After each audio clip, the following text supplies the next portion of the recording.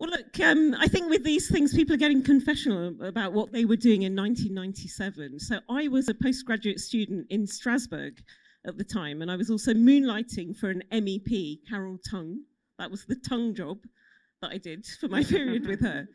And but I had brushes with New Labour.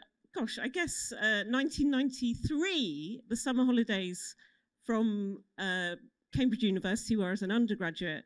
I had I don't think they were called internships then, work experience at the IPPR, and there weren't enough desks. So I sat at the foot of one of a young chap called David Miliband, who everyone said will go on to do great things, and he certainly did. And in fact, I was on his election leaflet of 2010. It was one of those David Miliband pops up in your front room events that was going on around the country. So there was a nice still picture taken from there, and that I was the poster child of that sadly failed campaign. But look, we were given a set of different questions to answer today, and they included things like the role of think tanks in all this, the future of European social democracy. I think there were 4 different ones, weren't there? What were the others? Yeah, so what can Labour learn, if anything, from New Labour? Centre-left navigate the politics of identity. To what extent they should cooperate with progressive parties, learn from social democratic parties in Europe, the role of think tanks and progressive thinkers. So. Right, so quite a shopping list there. So I think... I think I'll start with the first one. What, if anything, can current Labour learn from New Labour? And what I think I'll do with this is turn it into, because it was 4 minutes, wasn't it? 4 bullet points. There you go. Yeah. And then the other stuff about the identity politics, don't ask me what is a woman, please. That kind of thing can come out in the discussion, I think. So first of all, I think any future programme that we do should be relevant. And in 1997, those 5 pledges on the card, we all know them, they did chime into sort of concerns of the time, waiting lists of the NHS, class sizes, antisocial behaviour, all those things. And, you know, we do need to, I guess, recreate that broad coalition, a seat like my own. So sorry, yes, I became, Sunda Katwala was saying that there weren't any Asian women MPs till 2010. Well, they even let in someone like me in 2015. So my childhood seat where I grew up and where I still live, Ealing Central and Acton, was number 57 or 58 on the target list, depending on whether you count the Corby by-election. And we managed to snatch that one from the Conservatives, although number 1, which was Thurrock, was not taken. So it was a weird election, 2015.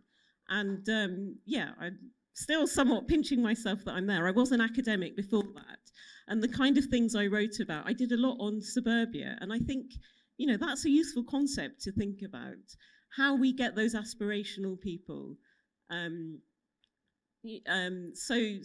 Suburbia was my thing. But also, I'm having a flashback to 2007, when I organised a conference of 10 years on of New Labour. Sarah Child spoke, Tim Bale spoke, all the same cast lists when I was an academic at Kingston University. And again, within those timeframes, we've seen so much change. I'd say that the crash of 2008 and also 9/11 sort of shaped the contours of all the stuff we've been talking about today. So yes, be relevant. Tap into those sort of key concerns. And I think aspiration is something that we should look at. The suburban person who wants to, I don't know, have a lean-to at the back of their house or whatever. I mean, I would say assisted places, fine. I think some of our policy on private schools, I have 16 of them in my... And again, I have, I think it's 60% of my constituents are graduates. Tap into to win and to keep winning.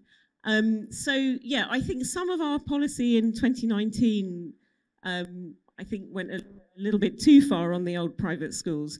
It's something that if it was so great, Tony Blair would have done it, Clement Attlee would have done it. It doesn't really win a single vote. There are aspirational people who don't go to private school, who don't send their kids to private schools, but might want to dream of doing that someday. I sort of have some disagreement with that policy. I think we're scaling it back now. I think also be believable. So the 1997 pledges, it's been said that they were very modest. And we know that in reality, the long list that Polly Toynbee read out, I think she didn't mention free piece of fresh fruit in every school classroom. She didn't There were so many of them. So that original pledge card, I think I've got a 2010 from the Gordon Brown election T-shirt with all the policies front and back, all the achievements, because there were so many. So yes, be believable. So that was, sorry, by 2010 there were a lot more than just the original 5. But in 2019, I think the policy offer was just too copious. You know, there had to be addendums. I never saw a print copy of that manifesto, but all the stuff about WASPy women came during the campaign itself. Free broadband, some of these things just seemed to maybe unrealistic and copious. Be radical. So again, 1997, those policies were believable, but you know, things like devolution, which again, you could argue was Boone and Bain in some respects. But anyway, they were a step change with what was going on before. About, you know, all that stuff about New Britain, Young Britain, all that rhetoric from the beginning. And be positive. The white heat of technology, all those sort of old slogans are forward-facing, not inward-looking, not about the Labour Party as a student politics thing with its own bits of factions arguing against each other.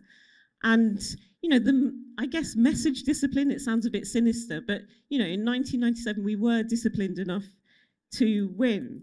So are you making faces that I've gone over 4 minutes already? Sorry, I can talk forever. I used to have to do 2-hour sessions on these kind of things. So I can make it as long or short as you want. But if 4 minutes is up, I will finish right there. Thank you. Yeah. Thank you very much.